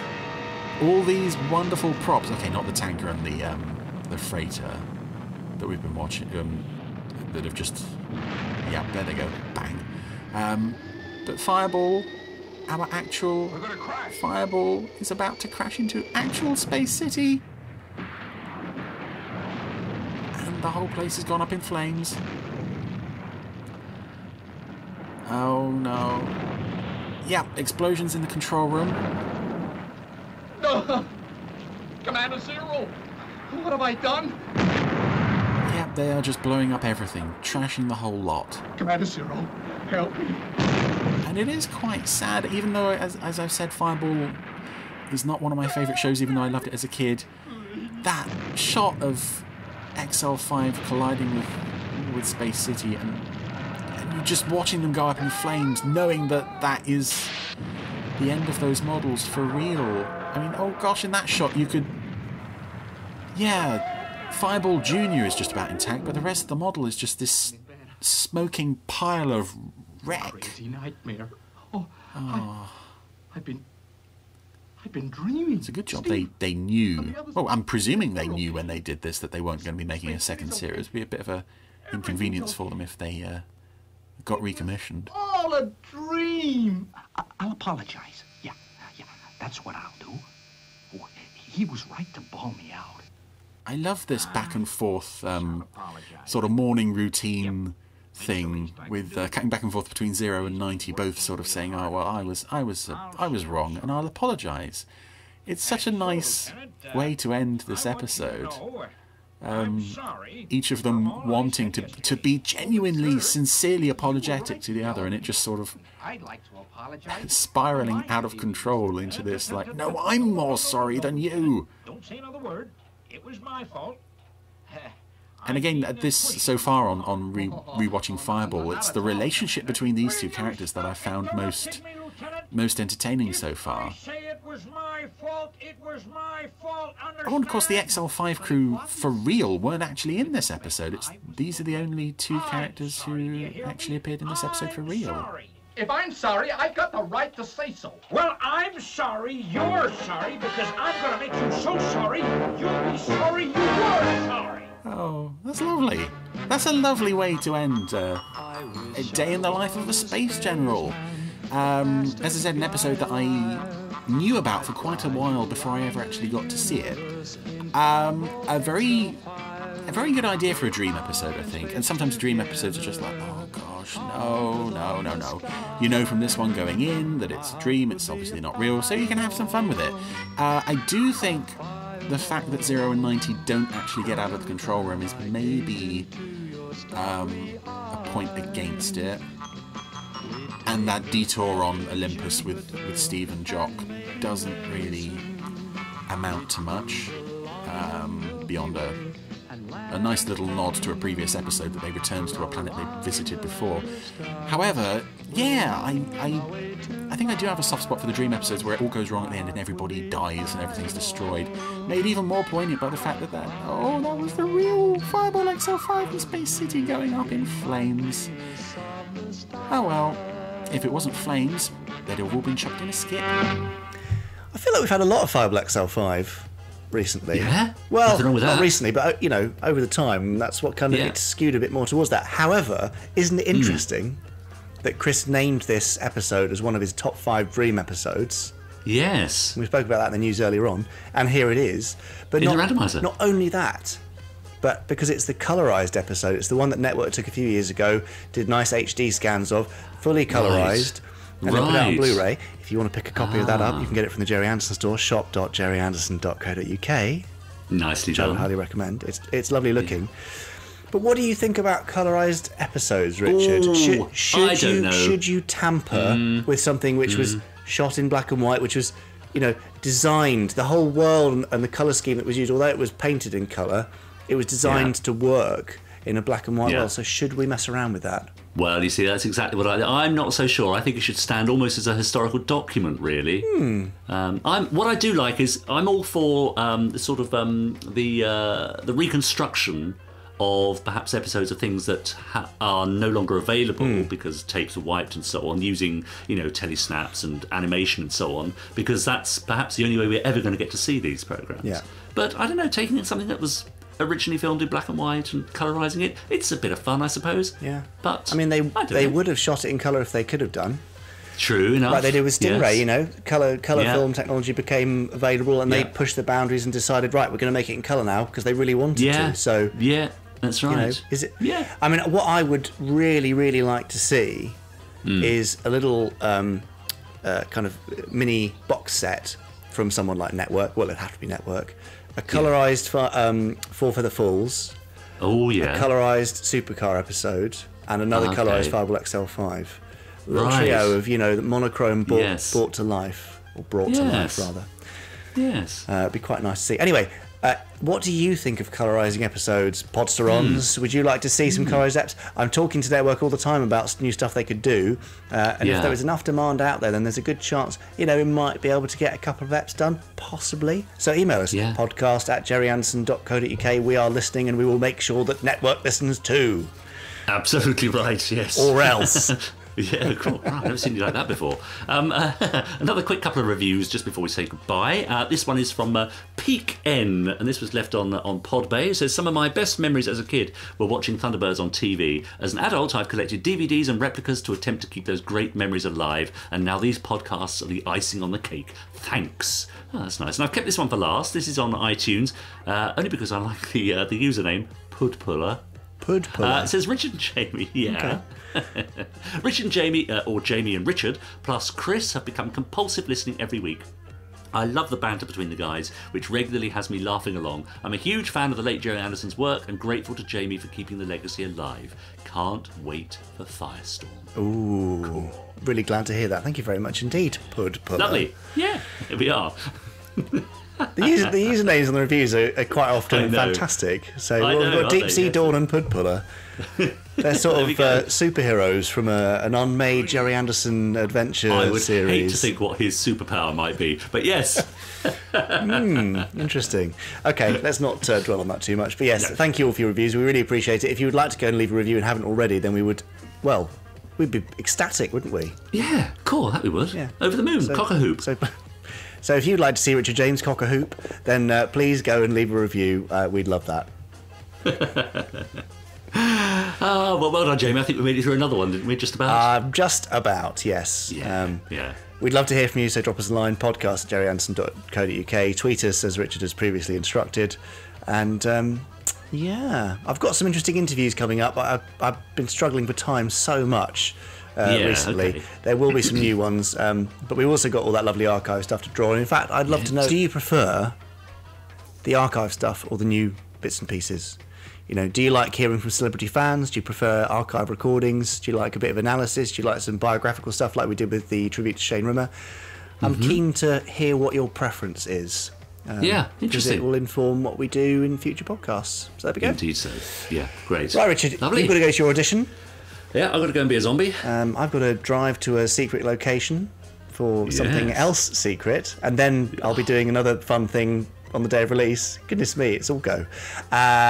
So until pod 45, have a fantastic week. And we'll see you then. Bye.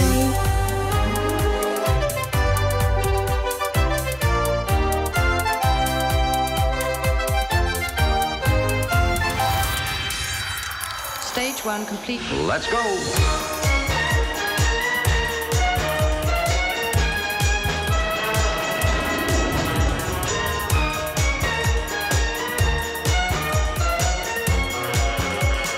Spectrum is green.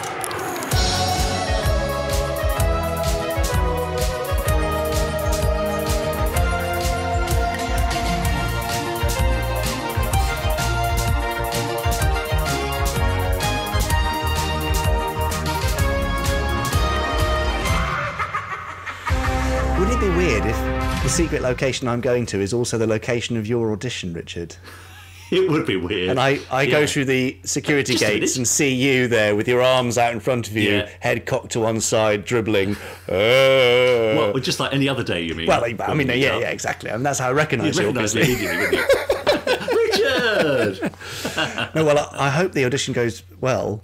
Thanks. I have no doubt that you could absolutely just grab that role of, deceased, brainless thing. You just I think I could probably do that straight away. Yeah, you can do it in your sleep. Typecast again. That's right. I know my agent did say that she had looked down the casting brief and it had someone looking for someone who's tall, slim, and angular. Well, I mean that's me, isn't it? I mean, just give it to me now. I don't know anyone taller, slimmer, or angularer. So, and also with my complexion, they'll save on makeup. Richard Pasty James, excellent. That's what they call me. Well, good luck, and let me know how you get on. Oh, I will. Right, I better get my slurping noises ready.